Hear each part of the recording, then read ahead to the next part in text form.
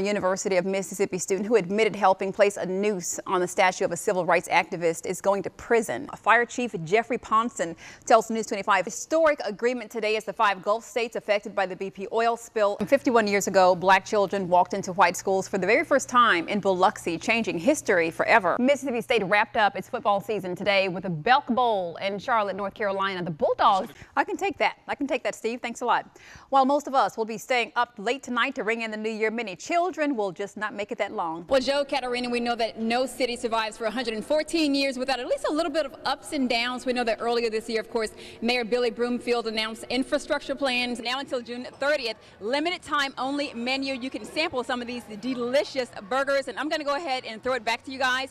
You were born both male and female. Tell us, how does that differentiate from being LGBTQ? Whereas, you know, the LGBT community, they usually make a choice to be one or the other, or, you know, being a hermaphrodite, which is what it's called. You're born with both male and female organs, you know. And usually that's because in the mother, there's a high testosterone level. So it's not a choice that we make. We're born this way. We're born with both. And so, you know, what I know is that in our society, if you are different from what the status quo is, it's difficult. Yes. You have a hard time in our society. What has it been like for you? What has your journey been like to get to this point of being free enough and to come out and just be honest about who you are? It's been rough. I'm not going to lie. It's been very rough. And even till about a week ago, you know, I kept it under wraps unless I really felt comfortable enough to tell somebody. How difficult was it for you, though? Because I know that this was not just an overnight decision that you made to be able to come here and just to talk to the whole Gulf Coast about something that's so personal. It's definitely very hard. Even now, you know, being here, you know, it's very scary. You know, there is just something that's really beautiful about someone who is brave enough to just be honest about who they are, because I think in our society we do a lot of hiding in many different ways. We do that. I think we do that well. But, you know, I have to commend you for being able to come out here and be honest. And you have a beautiful spirit. You have a poem that you'd like to share, and they're wrapping us right now, but if you can just go ahead and just read a little bit of that or recite a little bit of that for us. The looks, the whispers, they cut so deep. The tears I cry are real. A freaking outcast, a loser. These things are what I feel. It hurts more than I let you see, but now the mask comes off. The ones like me that your words killed, and let the message carry on.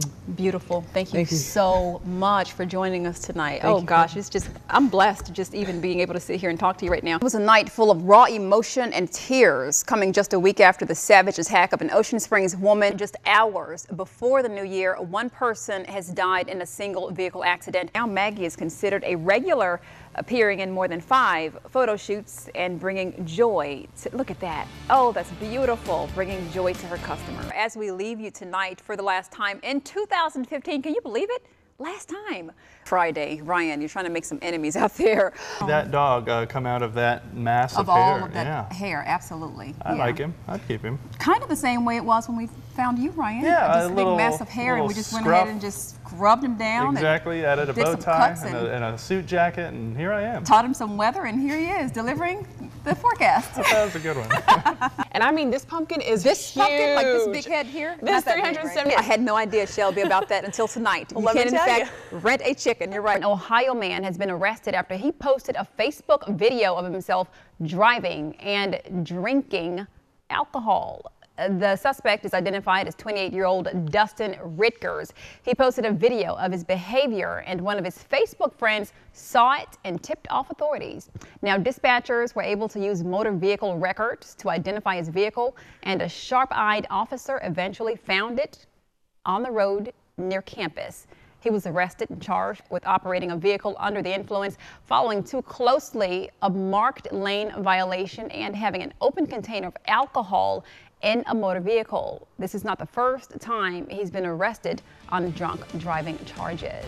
Edgar Foreman, better known as Afro Man, was in court today. The Gulf Coast entered day 3 of sand removal from Highway 90. Now, following Monday's storm, winds, of course, blew mounds of sand onto the highway. Of up to 186 miles per hour. Wow. So, Ashley, I know that you are our daredevil up here. Would you do that? Oh, that looks pretty cool. Yeah? But I want to see someone else do it first to make sure it's safe. Joe. Joe, you know some people who will definitely not be warm. I don't think they ever planned on it. Hundreds of people came out to Maine showing they were bold in the cold annual polar plunge in Portland. So 3 rare white Bengal tiger cubs were born in Crimea. They were filmed crawling around their nursery on Saturday after being born in Crimea's Yalta Zoo. Those cubs were rejected by their mother. Oh, can you imagine that? They're being raised from bottles by staff. Now, 2 of the 3 male cubs have stripes, while the 3rd is virtually all white.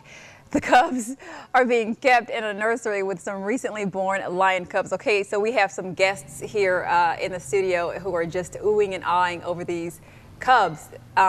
Ryan, what's the deal? Well, I think that together we could adopt one and keep it here at the station. Really? I think so. You and who's gonna? I mean, it would be a team effort, Jennifer. We're not the only one. That would really? Be, yeah. Okay, and something tells me that your idea of a team effort, I'm gonna have to ask your wife Mandy because I know she would attest to this. Team effort means that I do all the work and you just. I get to ride him and play with him and things of that nature. Yes, you've got this figured out. I can't deal with you. She's bright. That's. I just kind of take you for a guy who loves a lot of attention, so the crowds would. Oh. His socks match his tie, trust me. Hashtag hot out there, folks. Drink plenty of water this weekend. Hot all weekend. Thanks for joining us tonight.